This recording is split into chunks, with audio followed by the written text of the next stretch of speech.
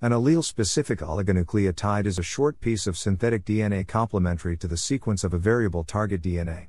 It acts as a probe for the presence of the target in a southern blot assay or, more commonly, in the simpler blot assay. It is a common tool used in genetic testing, forensics, and molecular biology research. An ASO is typically an oligonucleotide of 15 to 21 nucleotide bases in length. It is designed in a way that makes it specific for only one version, or allele, of the DNA being tested. The length of the ASO, which strand it is chosen from, and the conditions by which it is bound to the target DNA all play a role in its specificity. These probes can usually be designed to detect a difference of as little as one base in the target's genetic sequence, a basic ability in the assay of single-nucleotide polymorphisms, important in genotype analysis and the Human Genome Project. To be detected after it is bound to its target, the ASO must be labeled with a radioactive, enzymatic, or fluorescent tag. The alumina-methylation assay technology takes advantage of ASO to detect one base pair difference to measure methylation at a specific CpG site. Binding of the S-ASO probe to sDNA or a DNA. The human disease sickle cell anemia is caused by a genetic mutation in the codon for the 6th amino acid of the blood protein beta hemoglobin. The normal DNA sequence GAG codes for the amino acid glutamate, while the mutation changes the middle adenine to a thymine, leading to the sequence GTG. This altered sequence substitutes a valine into the final protein, distorting its structure. To test for the presence of the mutation in a DNA sample, an ASO probe would be synthesized to be complementary to the altered sequence, here labeled as S. As a control, another ASO would be synthesized for the normal sequence A. Each ASO is fully complementary to its target sequence, but has a single mismatch against its non-target allele. The first diagram shows how the S probe is fully complementary to the S target, but is partially mismatched against the A target.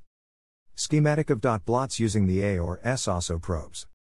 A segment of the beta hemoglobin genes in the sample DNA would be amplified by PCR, and the resulting products applied to duplicate support membranes as blots.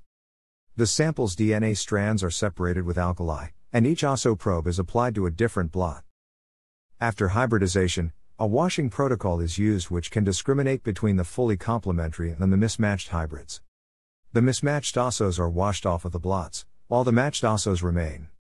In the second diagram, 6 samples of amplified DNA have been applied to each of the 2 blots. Detection of the ASO label that remains after washing allows a direct reading of the genotype of the samples, each with 2 copies of the beta hemoglobin gene. Samples 1 and 4 only have the normal allele, while samples 3 and 5 have both the A and S alleles. Samples 2 and 6 have only the S allele, and would be affected by the disease. The small amount of cross-hybridization shown is typical, and is considered in the process of interpreting the final results. ASO analysis is only one of the methods used to detect genetic polymorphisms. Direct DNA sequencing is used to initially characterize the mutation, but is too laborious for routine screening. An earlier method, restriction fragment length polymorphism, didn't need to know the sequence change beforehand, but required that the mutation affect the cleavage site of a restriction enzyme. The RFLP assay was briefly adapted to the use of oligonucleotide probes, but this technique was quickly supplanted by ASO analysis of polymerase chain reaction amplified DNA. The PCR technique itself has been adapted to detect polymorphisms, as allele-specific PCR. However, the simplicity and versatility of the combined PCR/ASO method has led to its continued use, including with non-radioactive labels, and in a reverse blot format where the ASO probes are bound to the membrane and the amplified sample DNA is used for hybridization.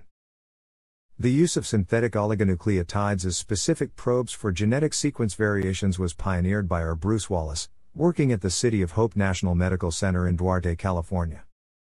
In 1979, Wallace and his co-workers reported the use of ASO probes to detect variations in a single-stranded bacterial virus, and later applied the technique to cloned human genes.